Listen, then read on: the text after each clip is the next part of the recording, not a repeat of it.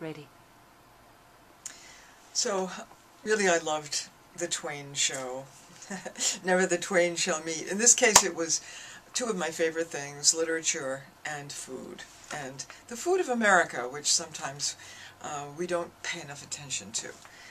We're so focused on what's going right in the rest of the world. So it was lovely to be able to come back home in that sense and learn so much about the beautiful foods of 19th century America. But I really loved the Vikings in the Attic show because I learned so much from it. Here I have been living in the Midwest for these decades, never being able to connect the dots between the presence of the credit unions, the presence of the co-ops, the presence of the fact that I routinely buy my dairy products from Organic Valley family of farms.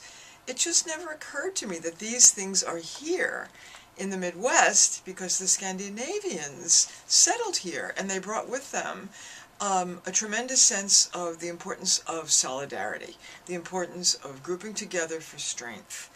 And I have been a critic of the culture of the Midwest, and it was a really good lesson to be reminded of, the many ways in which I personally benefit from the culture that the Scandinavians shaped here.